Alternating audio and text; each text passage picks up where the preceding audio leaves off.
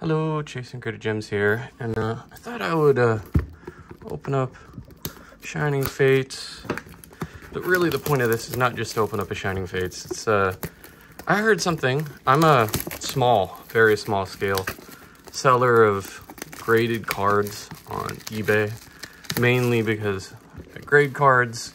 If I get duplicates, I sell those duplicates, or maybe if I'm feeling lucky, I might actually make a bet thinking that a certain card will increase in value, and I'll buy a couple graded. If I get a good grade, I might turn around and sell it. But mainly it's to fund my own hobby, which this is, this is my hobby. Opening cards, a lot of it grading cards.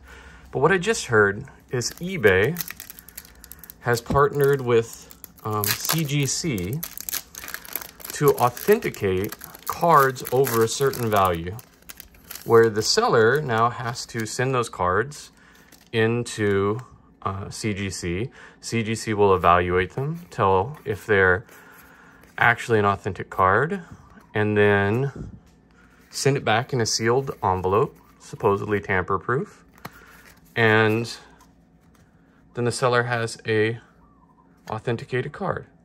And my gut response was, oh, that's actually kind of cool. I don't deal with raw cards, so when I sell cards, they're always graded or it's sealed product, and usually it's not in a value enough that it would be worth the time and expense to reseal something. And also because it's unethical, of course, first of all. But I don't sell first edition booster boxes. Hey, that's not bad. Of anything that's too expensive. I have a couple first edition boxes of newer Japanese things, but it kind of caught me off guard. I hadn't thought of it, and then when I saw a YouTube video about this, I thought about it, and I realized, like, I'm not too happy with that. And it's not because it's not a service that should be done. That makes sense. It's because CGC doesn't have its own house in order. My last submission with CGC for Pokemon cards has been sitting in waiting, scheduled to grade since October of last year. It's like October 24th, 25th, something like that. And it's just been sitting there. It's supposed to be, when I turned it in, I knew when I turned it in that the waiting time was massive, and they did tell me it's like 185 days, working days, and that now I see it's down to like 170, so they have made progress. But how can you go about creating a whole new product, a whole new facility, or are you using the same facility you have to authenticate eBay's cards when you can't even get people's cards back in a reasonable time? Like 170 days, even though it's less than 180 days, is just not a reasonable time. That's not a reasonable turnaround time. People who grade aren't always looking to flip. They're not always looking to sell, but they are not looking to set something in for a year and a half, or some people were a year. That's just crazy. That's 170 working days is a very long time, and it's a very long time for you to send, or me to send in, $1,000 worth of cards, and at $22 to $25 a pop, even just bulk order, 50 of those plus shipping, that adds up really quickly. And how can you charge that much if at the same time you're not putting the manpower that you obviously have dedicated to this new procedure into fixing the fact that your bread and butter business of grading doesn't actually turn around things at a time that's manageable for the average person? And on top of that, having been a member of CGC for a while, they still don't have a pop report for their cards.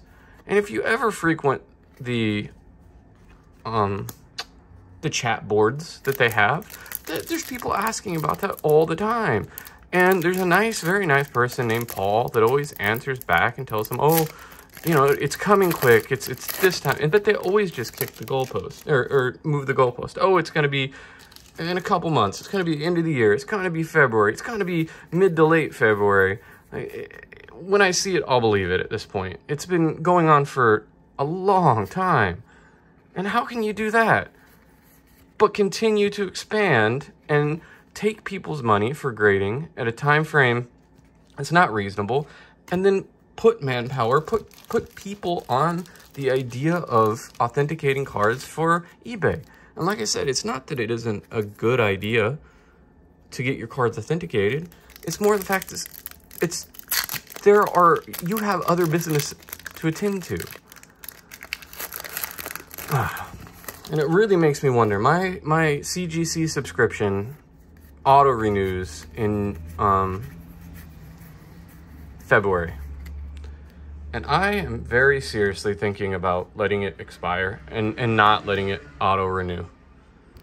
You know, I enjoy grading my cards, my comics, but this is just a little ridiculous. Like, I have used now, and I never thought I would use SGC for 2 orders, and they got my orders back to me in 30 days. And they're...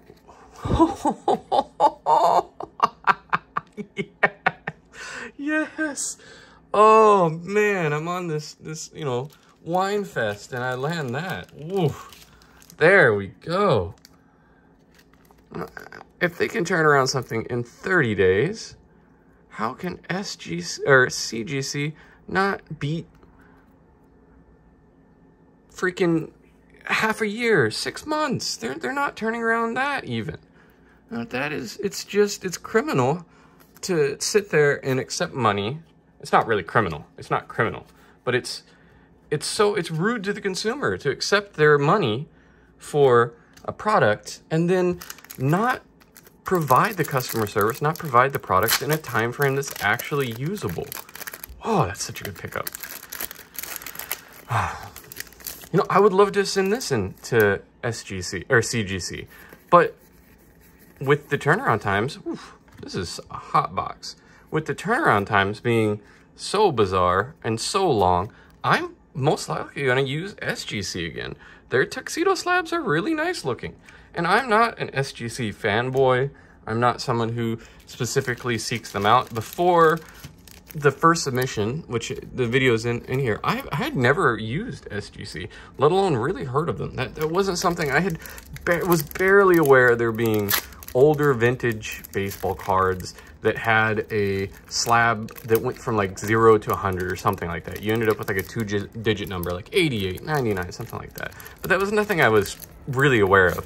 And I knew they'd been around a minute, but what really captured me was the turnaround time. If you can turn around my cards in 30 days, and now SGC saying 20 to 25, that's what I'm going to use.